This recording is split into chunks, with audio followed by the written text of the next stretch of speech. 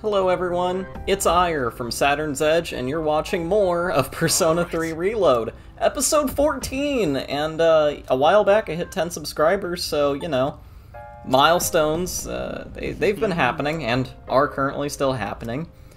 In today's episode, it's going to be an hour-long episode of just battling. A lot of battling. We are going to be learning about our new party member, Akihiko Sanada, and, well, what it means for him to be on our team. Wow, it is, I'm just tired right now, honestly, that's pretty much it. My commentary might be very, I don't know, boring, I guess? I don't know. Point is, I'm gonna be a bit, off today when it comes to recording.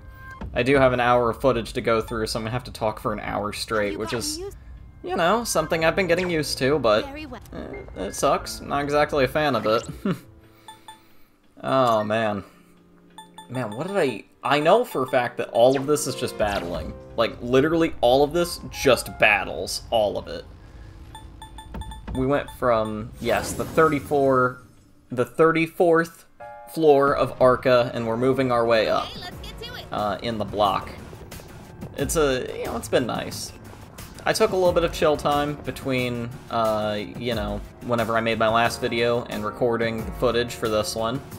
And then I took some more time between recording the footage and getting some audio ready, so this is the first bit of audio for this episode, for this, you know, bunch of episodes, I should say. Luckily, in this one, we've got a couple tough battles in this one, actually, I'm gonna be honest. I don't know what it is about this specific section, but it was tough.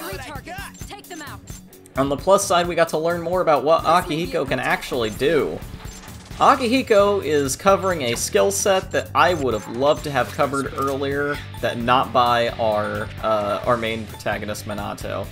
He uses Zio skills, which is absolutely amazing, and his melee attack is the strike, rather than a slash or a pierce.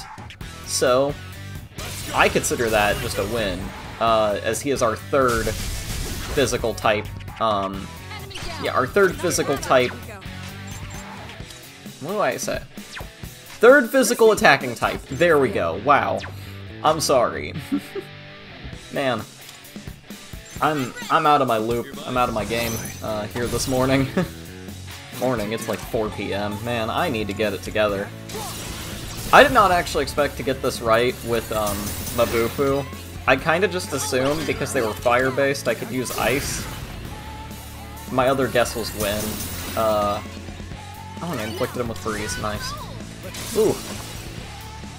But overall, Akihiko makes up for a lot of the areas that we've been weak in.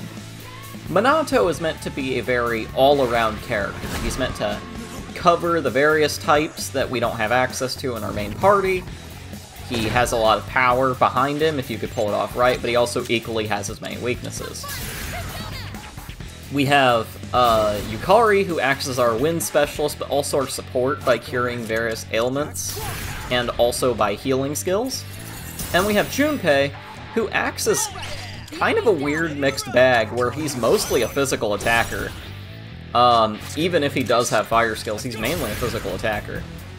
Akihiko is especially a physical attacker, but he does have the Zio skills to back it up, so he has equal, like, not equal stats in strength and physical, but, like, he's more balanced than Junpei is, where Junpei, like, has a lot of physical stuff going on. It makes for a really nice blend. Also, I like the 1-2-3 hit combo. It's very nice. It's a good sound, too. It's actually kind of satisfying to hear it. Alright. Yeah, Akihiko, that took a while. Oh, man. I yawned there. That's not, that's not exactly professional. Wow, I'm, like, actually blanking here. Point is, this one's a lot of battling. It's an hour's worth. We're already, like, 5 minutes in. This one was actually a tough one, for me. Not to record it, or, like, any physical things. It was, like, the actual battling portion of it. It was getting, like, kind of difficult. So I might spend some time in a different episode that's not a part of this bunch grinding up. And if I, you know, choose to spend that time, you know, grinding for level ups and for skills and such, and money, I mean, we need more money. That'd be a good way that we could do that. This is actually one of the times I've had problems with money in an RPG. Don't tell me. I remember playing Persona 5 Strikers, and I had an ungodly amount of money in that game. Like, I did not have to worry about, like, spending problems pretty much ever. But this game right here, like every game really, has not given me problems with currency at all. This is the one game where I actually struggle with finances, and I actually really, I'm not gonna say enjoy, but I do like, I like that aspect of it because it feels right in a way. Like, it feels good to, like, struggle with a thing that isn't, like, turn-based combat or collecting things. It feels nice to actually struggle with, like, collecting currency to make yourself better at these things. I will admit, this die shadow, what is it called? I literally pointed it out earlier. Yeah, the disturbing dice, there we go. Or, it says disturbing dice, but there's one die, clearly. So, I don't know, that's kind of a... just kind of a note. Anyway, I had a lot of trouble with this enemy because I could not figure out his weakness at all. Nothing. I had no idea. Although the free skill was definitely a good one to inflict, I'll say that. But yeah, no, seriously, I had no idea what he was weak to. Not a single clue. I don't know. I mean, like, resistant to fire, I could maybe understand that, but, like, I didn't figure out his weakness for quite a while, and that was kind of a shame. Also, he kept dodging attacks, too, because he buffed up the critical rate, and that was, like, a big deal. And don't get me wrong, I love critical rate up. But if it's done to me, then, like, you know, the damage is being dealt to me, that's not a fun time. Yeah, I don't remember what he was actually weak to. That's, maybe that's something I can look up in the future, who knows. On the plus side about today, it's not just gonna be fighting, even though I said it would be. I do actually collect some personas, and I'm able to talk about those for a bit. Man. Let's see, this week, so this week. I'm thinking of a way to plan out my week before we actually, like, get into, like, some, more busy stuff, I guess. But, man, I don't know. Let me think about that. Sorry it's, like, taking me a bit and I'm blanking on, like, pretty much everything. But, the way that I want to plan out this week is that I have this episode releasing probably either tonight, so like Sunday night or Monday morning. And then for my next episode, I do want to post it because it would be episode 15, I believe. Yeah, and that's kind of a milestone. I know that 10 is a milestone, but 15 is also equally as much as a milestone as like 5 is. Especially with how long I'm like attempting to do this. Let's see. Out of this batch of footage, I could easily do maybe 3 or 4 episodes. I do want to do a speed paint this week at some point. And it's gonna take me a while to complete that, because usually my drawing sessions are like, I record it for like maybe 2 to 3 hours, and I take a break and then save the rest for the next day, and then that's another 3-hour session. I just do that until it's done. I then combine all the footage together and speed it up to 16, like, times speed. But by doing that, with all that footage, that drops me down to, like, a 16-minute, like, to 20-minute runtime in the episode. Like, it's really fast. 16 times, in terms of speed, is insanely fast. Also, level up for everyone across the board, that's nice. So, I had a conversation with my friend about Akihiko, specifically with the way that he pronounces his persona's name. Now, me and my friend both believe that it is a Greek name, because it is. It's an ancient Greek name. I'll explain the backstory of him in a minute. But we believe that he's pronounced Polydeuces.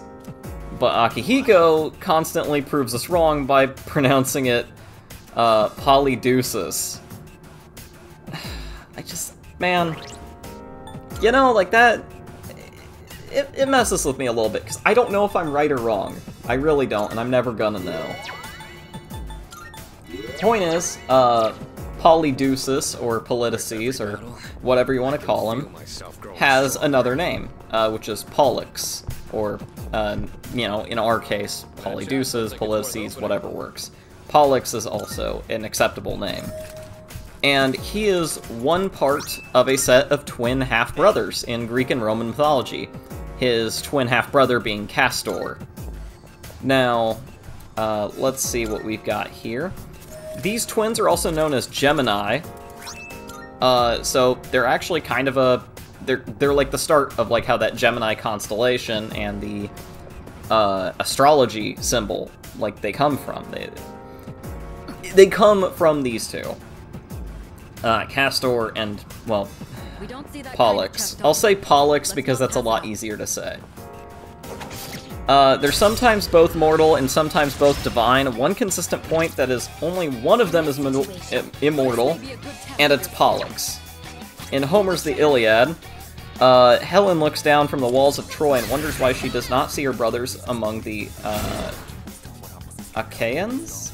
Yeah, Achaeans, I think. I don't know. The narrator remarks that they are both already dead and buried back in their homeland of, oh my god, I can't pronounce any of these, man. I'm out of my game. Thus suggesting that at least in some early traditions, both were mortal. So Pollux and Castor were related to Helen of Troy. Point is, at one point they were both considered mortal, but now, in typical tellings of it, or more common tellings of it, Pollux is the one that is immortal rather than Castor. He is the one that would be mortal. I do like the idea that, I mean, I like the source that came from, because I think later on we're gonna see, like, an expansion upon that.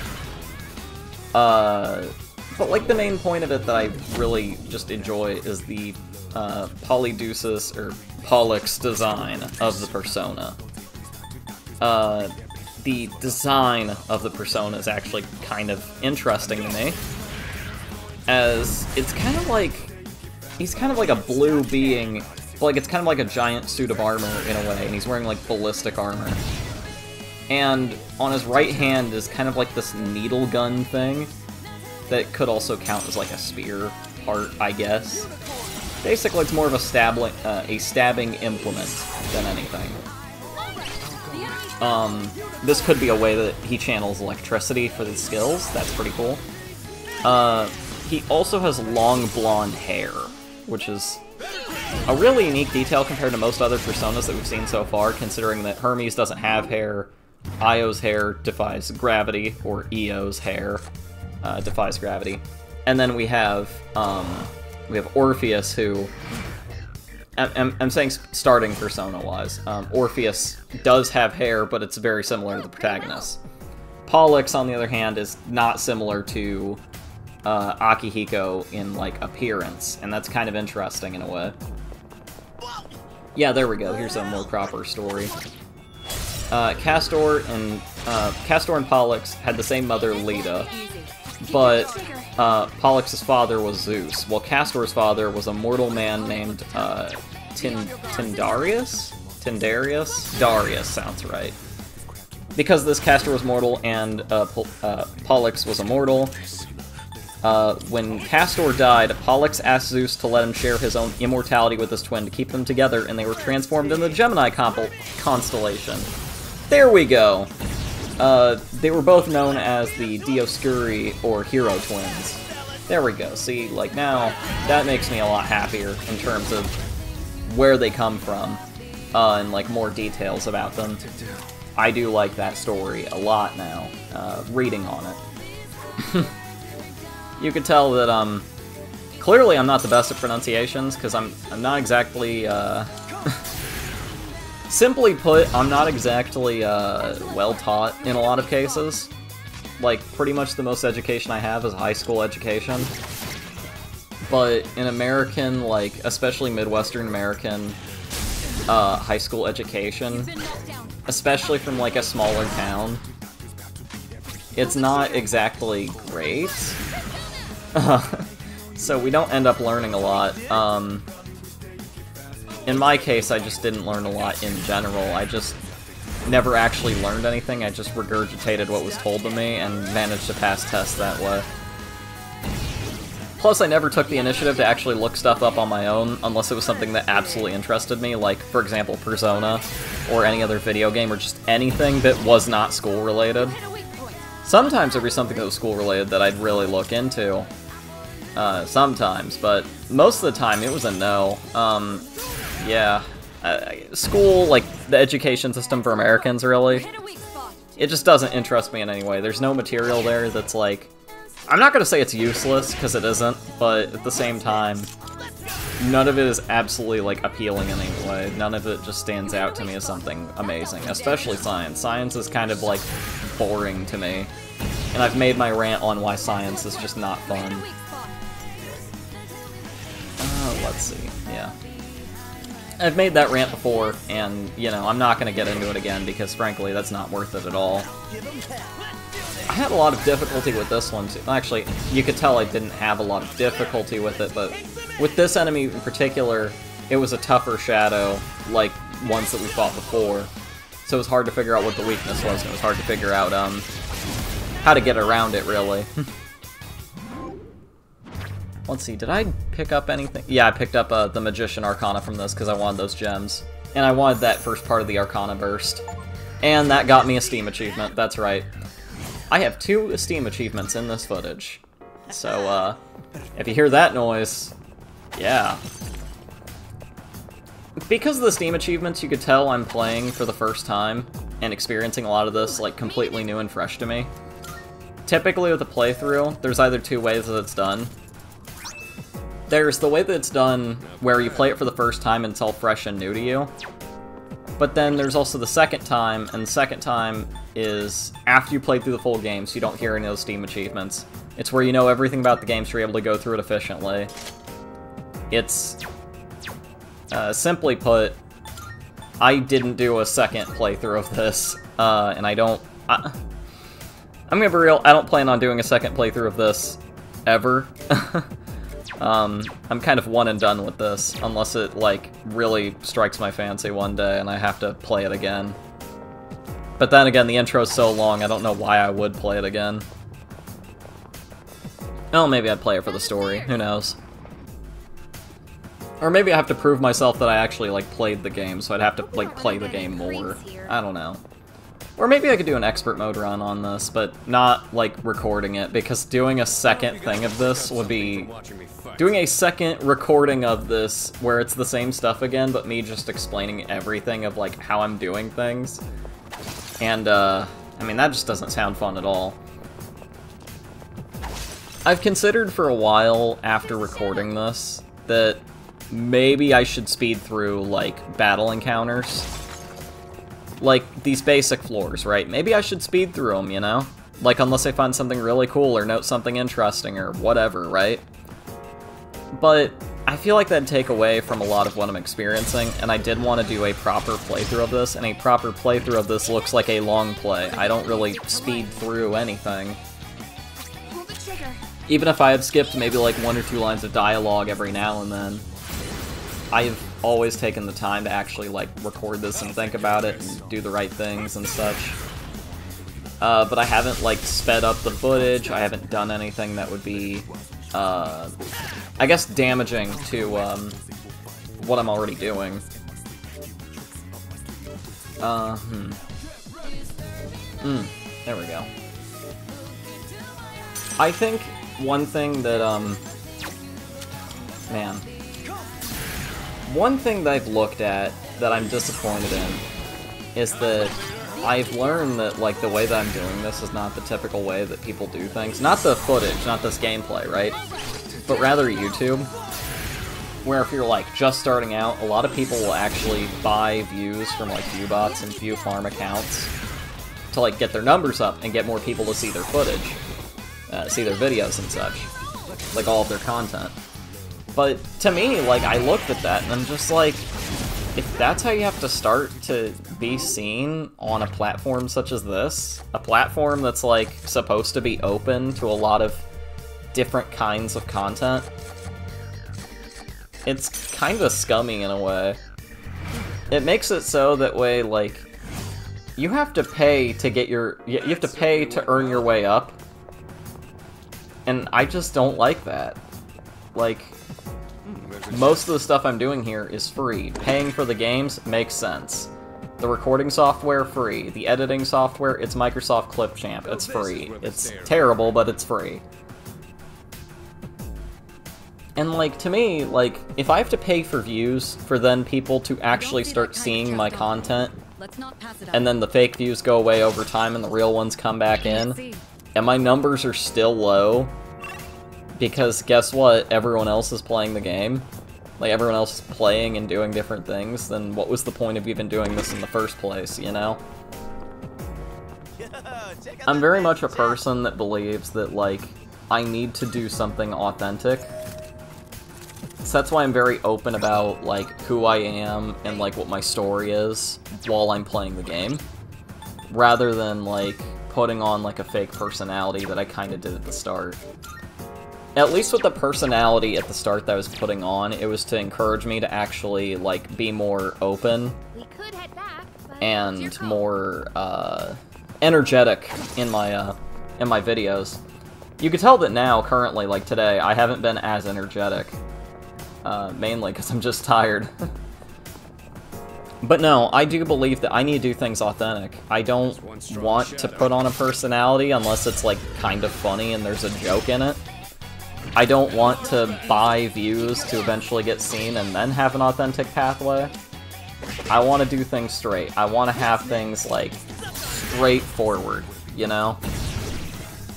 I don't like the idea that you have to pay for views, inflate your numbers, then get seen, and then your numbers look similar. That's kinda dumb. If someone wants to see something, they can see something, you know? Also, like, I understand that if you type in the YouTube search bar, like, Persona 3 Reload, like, right? You're gonna see a couple things. You're gonna see the trailers, you're gonna see the most popular footage, like, gameplay-wise, you're gonna see some theories and such, maybe, not theories, but, like, analysis. You're gonna see, like, analysis and, like, essay video type things.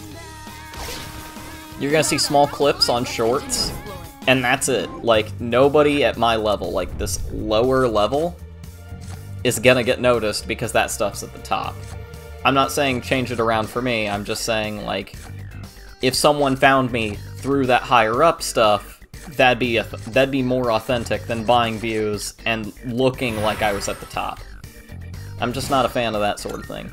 Especially when you consider the fact that if I were to buy those views, right, those are going on arguably some of my better episodes, like, for example, the ones before, like, a couple of them before this, or maybe, like, the 6th or 7th episode, those are good ones.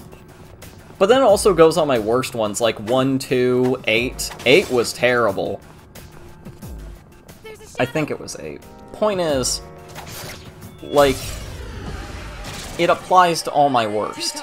And if I said I'm doing Persona, and that shows up on someone's feed, but what shows up is, like, the worst video they've seen, then what was the point? And I'm not gonna go back and re-record it. Like, I didn't know what I was doing, you know? Honestly, what would be interesting is if I did a, like, if I managed to keep the footage. Well, actually, I did manage to keep the footage, but I don't know if it pulled from the files still. I trashed those old files a long time ago. Point is, I'd have to really go digging around for that footage, and if I can't find that footage, that means I have to re-record it in 3 separate locations. Locations that are all of the early game. I'm not doing this again. That would suck. it's also kind of just meant to be like progression of how I'm doing these things, you know? If I take those down and show like a weird progression rather than a smoother, like understanding progression of how I'm doing these, then it also doesn't make a lot of sense. Oh man, I am tired. I really need to get a soda or something, man. I'm not doing too great in terms of staying awake. Actually, I think last night I pulled almost an all-nighter. Right. We've covered everything on this floor. Let's see, yeah, I stayed up till like 5 in the morning. I don't know why I did. Yeah, I don't know why I stayed up till 5 in the morning. I saw the sunrise and then went to bed. Like, I don't understand, I guess. Man, I'm out of it a little bit. Let's see, slime, unicorn. Oh, Inugami. Man, I completely just missed over Inugami. And potentially any other personas I may have tamed along the way. Inugami is... Well, it's a very long dog-looking thing. It's a possessing... let's see, hold on. Yep, they are literally a dog god. They're a type of yokai in Japanese mythology. They resemble and usually originate from a dog. Sometimes other species like wolves, raccoons, and weasels. Most commonly carrying out vengeance or acting as guardians on behalf of their Inugami owner. They are also occasionally summoned by Onmyoji to do their will. Ooh, did I pick up Archangel? I think I did. Yeah, I did pick up Archangel. Oh, now we're gonna have to go to Archangel really quick. Archangel is, simply put, a knight, and like an angel, basically. Just your typical knightly angel. They're among the 8th sphere, making them second in the 3rd hierarchy in the 9 orders of angels in Christian teachings. Archangels are one of the few bodies of angels that contact those on the material plane directly, and are the ministers and messengers between God and mankind. Yes, you did hear a Steam achievement. There is a dispute on whether famous archangels such as Michael and Gabriel are in the same class as the plane archangels, who in the Kabbalah, and in the Bible are called Beni Elohim, meaning children of God, or belong to a completely different order known as the Rav Malakim, or Malakim Panav, who are the angels that stand before the Lord himself. According to some texts, archangels are also the primary warrior race of angels and are known to be at constant war with the fallen angels. It is even suggested that Lucifer was an archangel before his fall from grace. You could tell that from the archangel design, he very much represents a knight in armor, and with a sword. I do like that because, you know, God is also known as the Lord, which is very similar to, like, not similar, but the name is similar to, like, what a king would be called, like, Lord someone. And then having the archangels act as knights, which is true for their mythos, not mythos. True for their story, I should say. And then to add on to that by adding, like, more knightly motifs, having them be under the Lord. That's how you do it. That's a good example of, like, design and such. I will say that pretty much every Persona design in this series, I'm gonna say pretty much, okay, because I'm not exactly okay with a couple of them. Honestly, I don't think I'm ever going to be okay with a couple of them.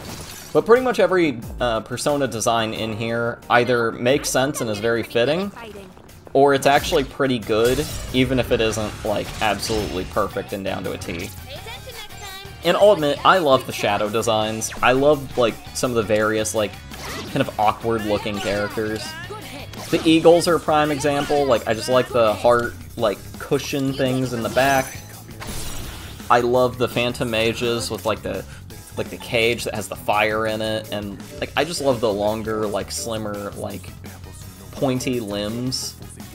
It's pretty cool to look at, really. I'll admit, Slime isn't really anything special at all in terms of design, but I'm still okay with him. He is not one that, like, I hate.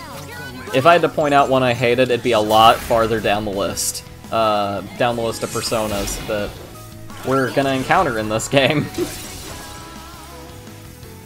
Now, what I'm doing, when I got Inugami and then immediately replaced him with Archangel, why I did that was simply because I learned that all you have to do is pick up the persona for it to be registered in the compendium. You don't have to level them up, you don't have to do any battle with them. You just have to collect them one time. Counter is a useful skill. 10% chance of reflecting physical skills. That is a passive skill, which is a new kind of skill that we're getting used to, that works in a variety of ways. Counter, for Junpei specifically, is that 10% reflecting of physical skills. So any pierce, any pierce, strike, and slashing damage has a 10% chance of getting sent back. But magical damage does not get sent back at all. This one isn't much of a Oh yeah, I managed to figure out what the tower was weak to. It's electricity. Who knew? But don't get careless. In this situation, Yeah, there we go. Actually, let's see. Yeah, but I learned that all you have to do is collect them, and then they're going to show up in the compendium. And they're collected, technically. So what I'm doing more often is collecting them, like, immediately, right? Like, I don't need to have a free slot or anything, I just need to constantly cover up the previous one that I'm not going to use. This one isn't much of a threat, but don't get careless. There we go. Ooh, man. I had to, like, pop my arm there for a second. Sorry about that. Man, 30 minutes into this footage, and we still got half of the episode to go. Man, we've got a while. I'm sorry, again, for being a little bit, like, off today. I'll probably be back into it tomorrow. Maybe I'm, like, a little bit just off in general. Maybe I'm, like, sick or something. I don't know. I certainly hope I'm not sick and I'm just tired, because I've got work tomorrow, and I would prefer to go to work than to stay at home. I really want to get paid.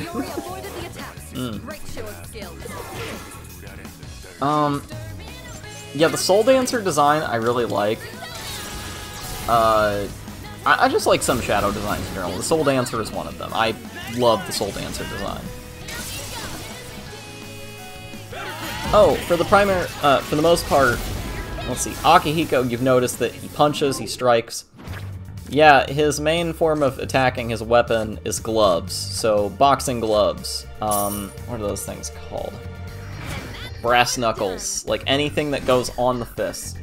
And it doesn't tie really well. It literally is the case of he is a trained boxer, so it's the thing he would 100% use. He is a part of the boxing club. It's only natural that he would know, one, how to box, but two, how to, like, not how to, that his preferred fighting style is boxing. Like, it's just a given. It's kind of like how Junpei swings his claymores like a bat, and he kind of has a baseball motif going on. Or how Yukari's literally a part of the archery club, and therefore uses a bow. Like, it's the same stuff.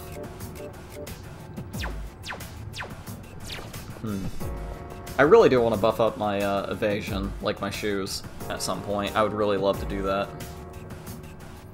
Like, just upgrade the shoes, just in general. Treasure chest. That'd be nice.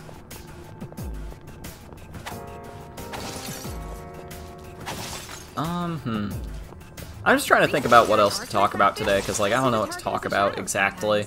It's just taken me a while to, like, really think about what to talk about, and it's whatever, you know?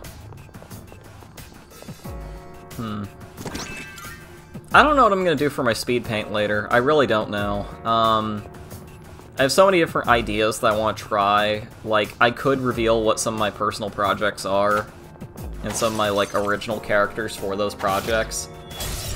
But it's also a bit too early to talk about anything, because I haven't, like, done enough work to the point where I'm comfortable with sharing it or posting it yet.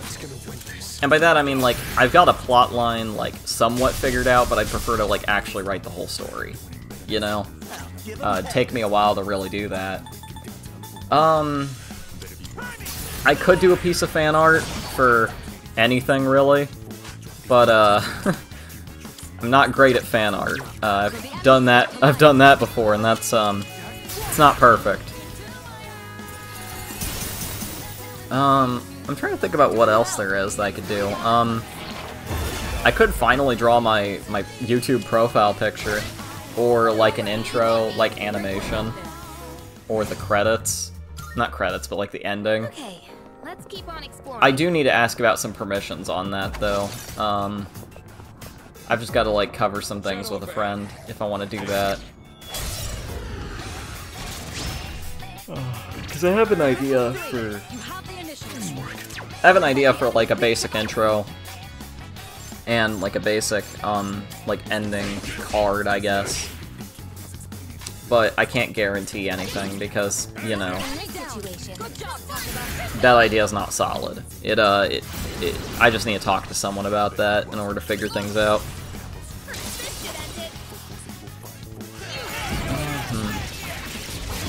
But no, the YouTube profile picture could definitely be one for the list, because I definitely have not made that at all. I really should, because, you know. Oh, there we go, Chimera, that's a new persona, another thing to talk about. I'm, like, barely going along with things. I'm so out of it, so when something new pops up, I can immediately talk about it. I'm pretty sure we've all heard of a Chimera, but they come from Greek and Roman mythology, for the most part. I just hit my keyboard on accident. A Chimera is the monster offspring of Typhon and Echidna from Greek mythology, and is the sibling of Cerberus and Orthrus. This monster breathes fire and is made up of parts from different animals, the general ones being the body and head of a lion, with the goat's head sprouting in the middle, and a snake's head for a tail. Other accounts include the Chimera being a three-headed animal, with a dragon being the third head, rather than, well, not rather than something, but I think that a good replacement for the snake would be the dragon. That makes sense to me. But yeah, overall, a Chimera is not... The Chimera is not really an interesting, piece of mythos. Not compared to, like, something like, I don't know, Hermes, or, Io, or Orpheus. A Chimera is kind of just like a basic beast when it comes to, like, mythology. It's kind of like how the yokai... It's kind of like how the yokai are interesting in the sense that, like, oh yeah, I'm not from Japan, that's cool, like, that's a pretty cool piece, to learn. But if you're from Japan, like, the yokai probably aren't the coolest part, and the coolest part is learning about the different mythologies from, like, other countries and various other, pop cultures. Like, for example, the slime being from Dungeons & Dragons, or, like, the Chimera being from Greek and Roman mythology.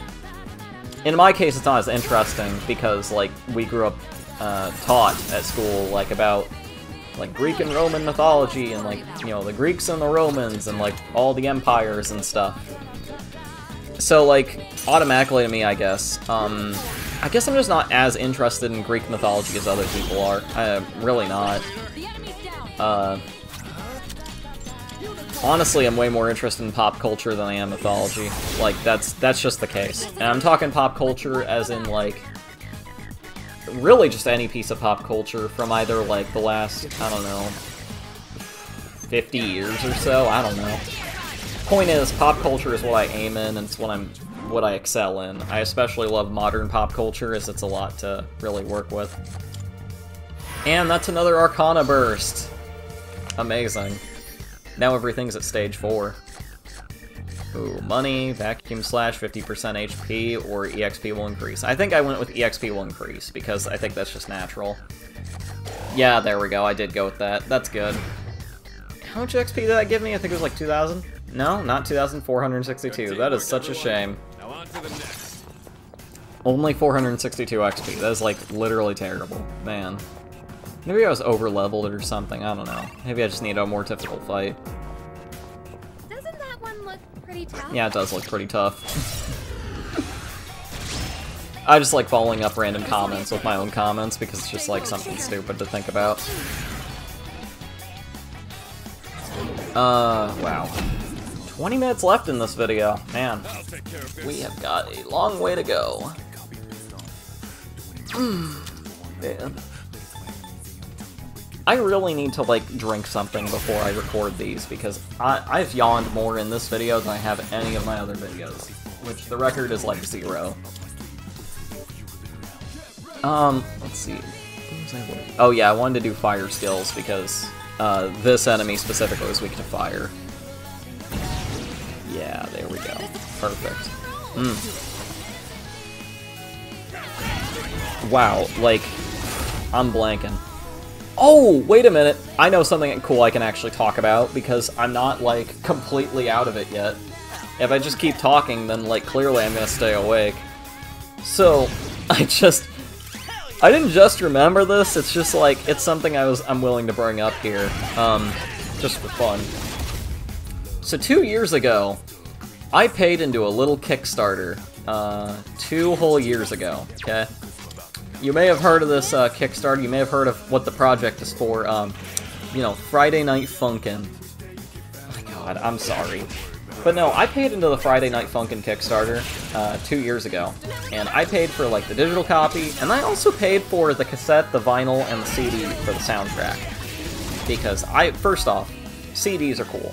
I like CDs. I can play them in my car, I don't have to worry about anything, you know. If my phone battery dies, I can throw the CD in. And then, you know, a vinyl is really cool, and a cassette to me is, like, extremely cool. Like, vinyls and cassette. Not vinyls. Vinyl is already plural. Sorry. But yeah, no, vinyl records and cassettes are really cool to me. My dad he is big on music, so he has a lot of records, he has a lot of cassettes, he has a lot of CDs. He's a very big music guy. He loves music.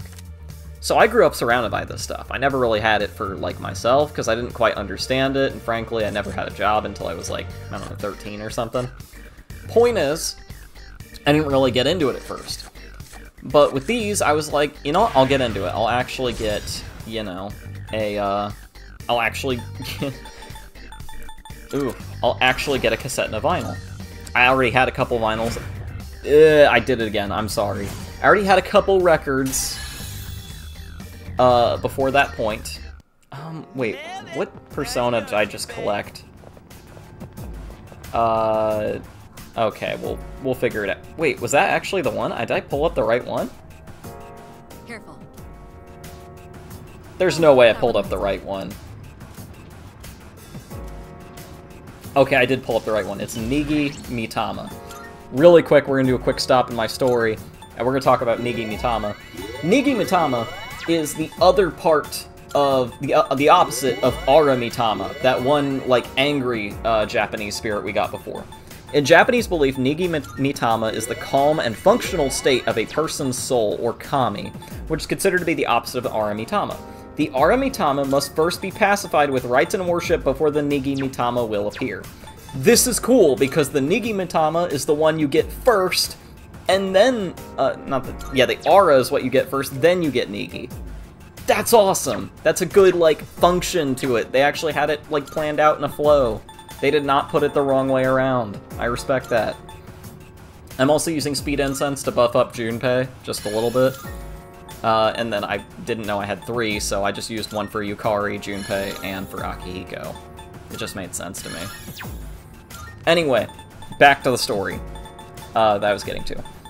So, I paid in that Kickstarter 2 years ago. It was like $60 at the time, I think. $60, okay? Now, this Kickstarter raised like $2 million. It had a ton of people behind it.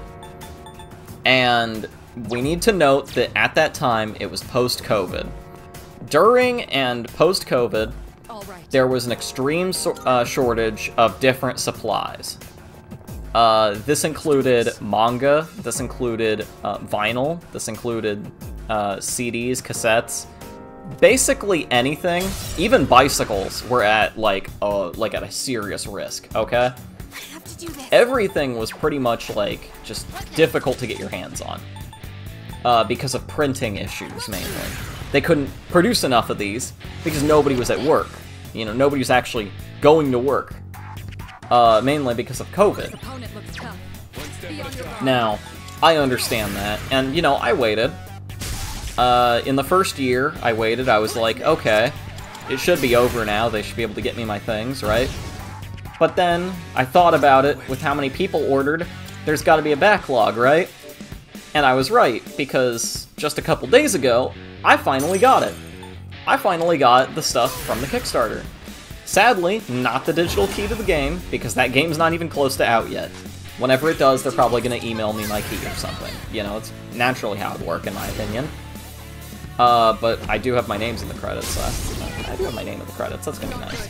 Point is, they sent it to me, right? I actually had difficulty with this boss fight, give me a minute.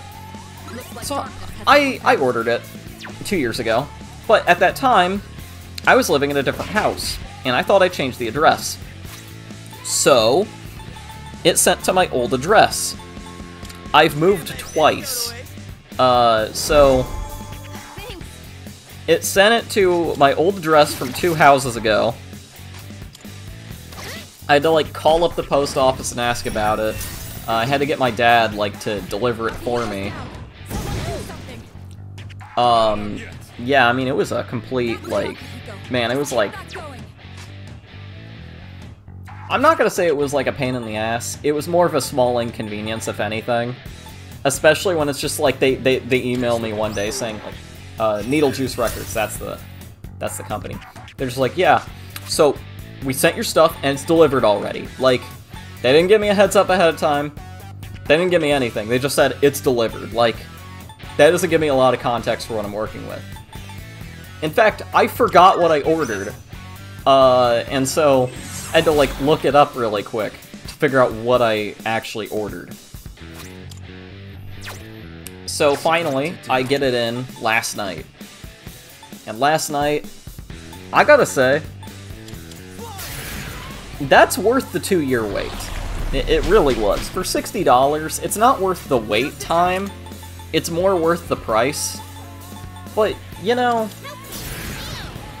if we weren't dealing with printing problems, it would have been out in like a few months. Like, easily it would have been out, I don't know, maybe half a year to a year, you know?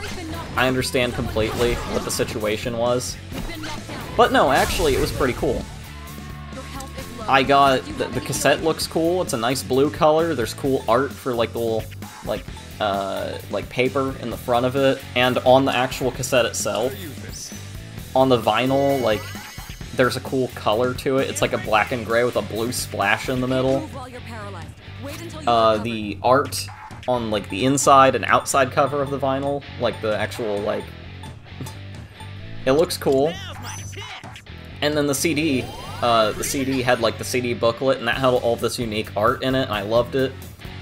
And then, they sent me 2 digital download codes.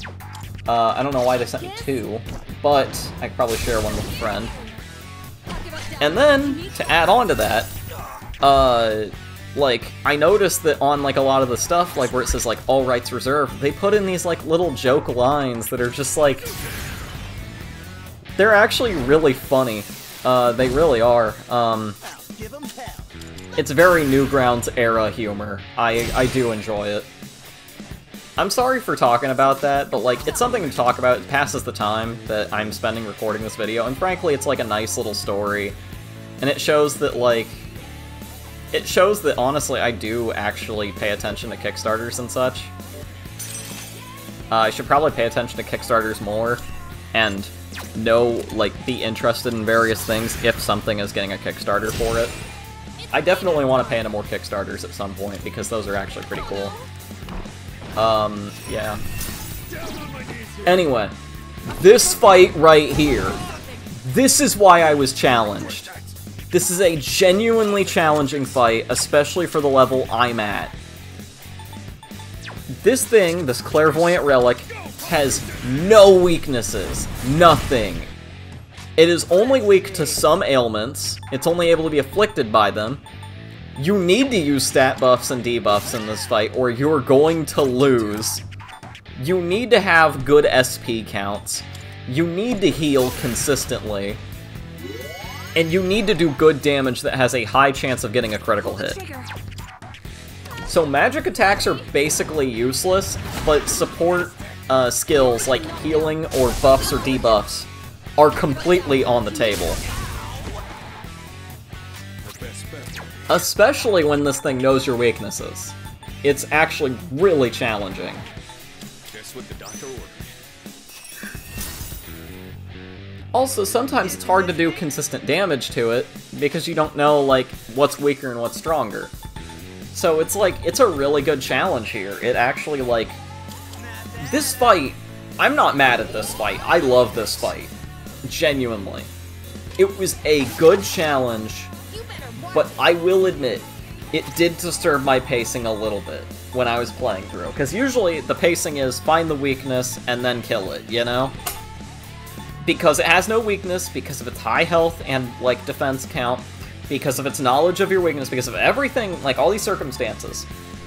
This thing threw off my pacing, and actually made me realize, oh damn, I need to actually think. I respect when a fight is like that, where it immediately, like, takes away your comfort and immediately puts you on edge of trying to get you to play the game, like, the way that it wants you to. And, you know, I thought Mitsuru's tip about, like, buffs and debuffs, like, when we got into this area, I thought it was just a nothing burger. I thought it meant nothing. I thought it was just like, oh yeah, here's a fact you already know. No, you have to use buffs and debuffs in this fight if you're at a low level. You 100% have to.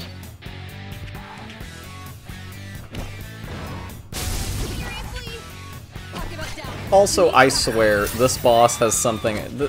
This floor boss, I should say, has something against Yukari, because Yukari died like 3 times in this fight.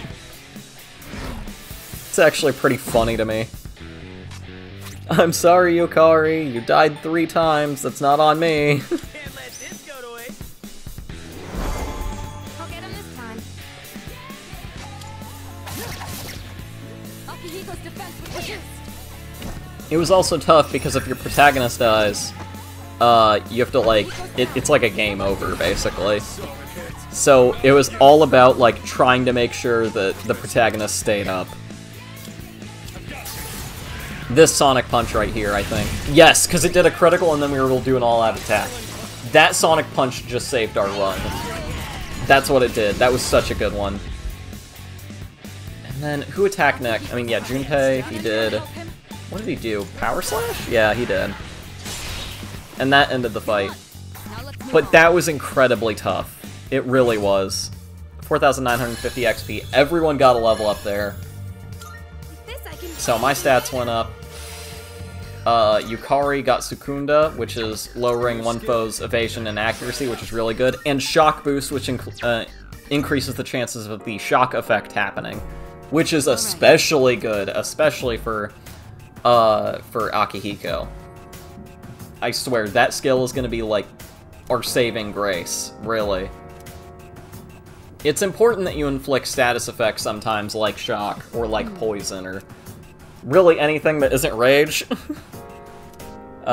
Pretty much anything that isn't Rage, and you're good to go. Ooh, man. Only 10 minutes left in this video. I spent these last 10 minutes just finishing up this floor, and then we did our little, like, Persona, like, Velvet Room exchange. I just looked through everything at the Velvet Room and got to check stuff out.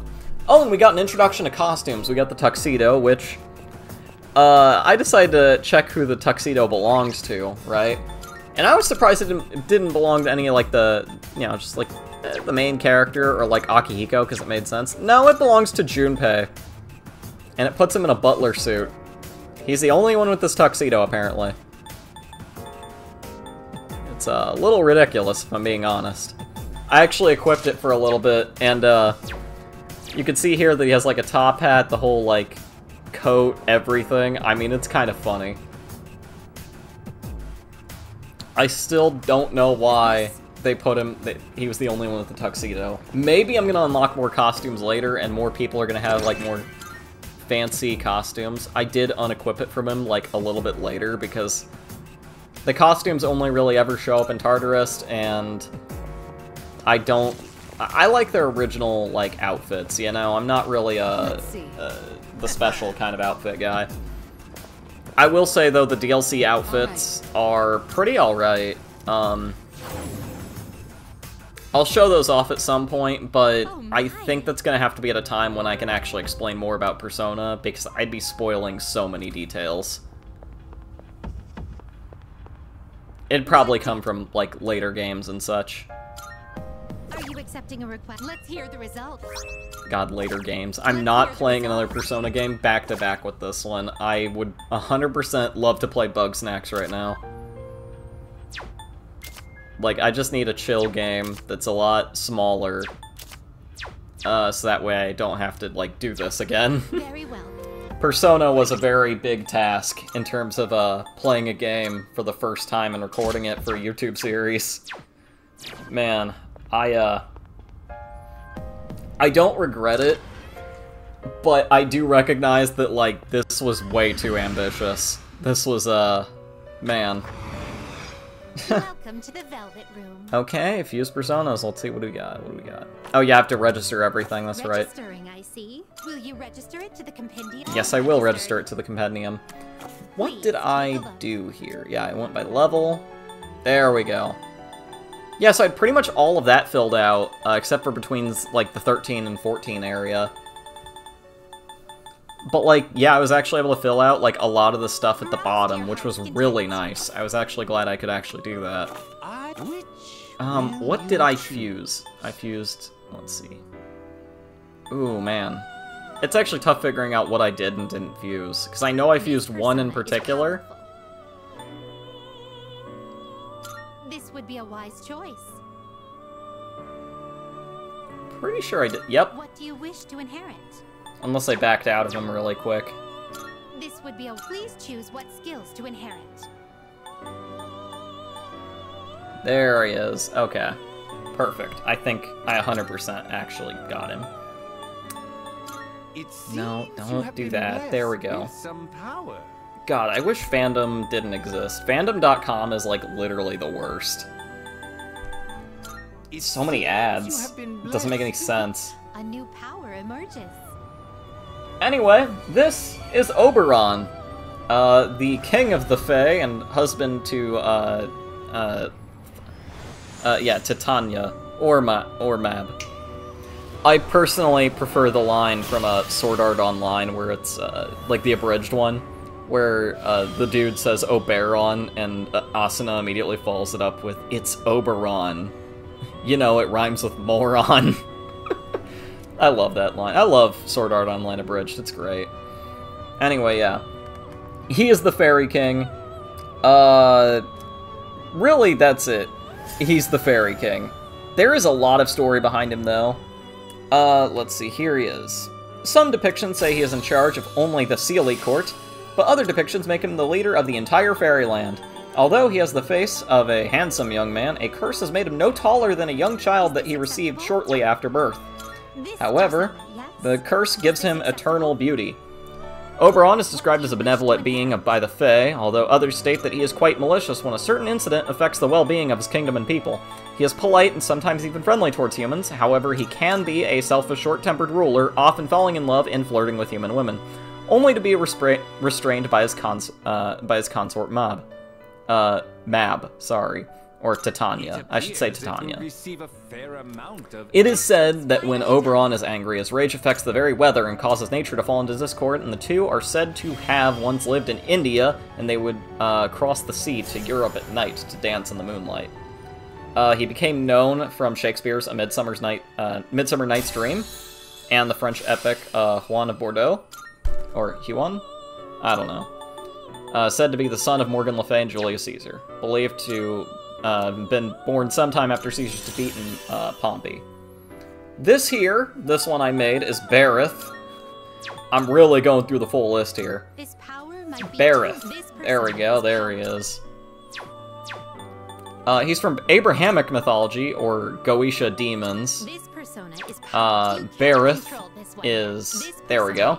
According to the writers in the Lesser Key of Solomon, Bareth is the 28th demonic spirit listed in the Ars Goetia. He is a great duke of hell with 26 legions of demons under his command.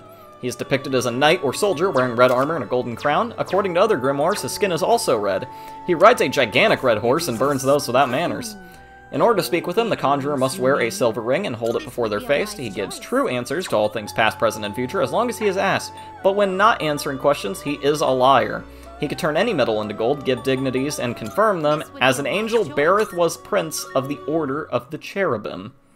As a demon, he serves as a master of ceremonies, duke and grand pontiff in hell, and notarizes pacts with the devil. What kind of Bareth was important to some alchemists who believed he had the power to transmute all base metals into gold.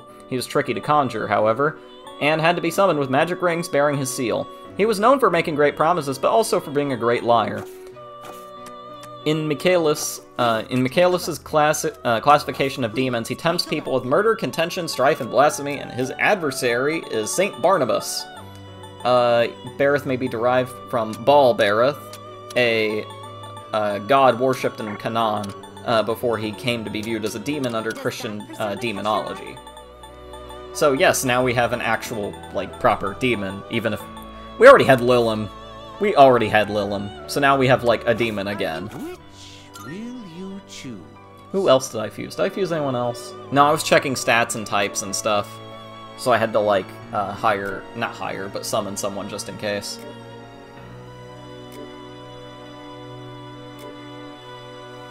Yeah, but Oberon is a very welcome addition to the team, and Bareth as well, because Bareth takes up a physical skill slot role that I really needed.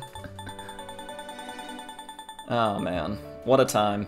Oh, I've got, let's see, about 2 minutes left in this episode. Great. Yeah, that's... Man, I really did make it through this full episode, surprisingly. I'm surprised I didn't pass out midway through and leave this thing recording and have to record all of this all over again. This persona is powerful. This persona is powerful. So many personas. This power There really might are. be too much for you. It's awesome. I love it. But yeah, that's done. That's it for the summoning part of things. I guess, you know, I spend the next, over a minute and a half just closing out everything and checking through things and making sure of stuff. When we get to Tartarus during the Dark Hour, you note that, Junpei is still wearing his butler outfit. Because Tartarus, whenever you're adventuring in it, it counts all of the Dark Hour as to when they can wear this costume. Are you accepting a wonderful? Oh, I actually managed to do that. Yeah, as long as I had the Oberon with a certain skill, they would give me that.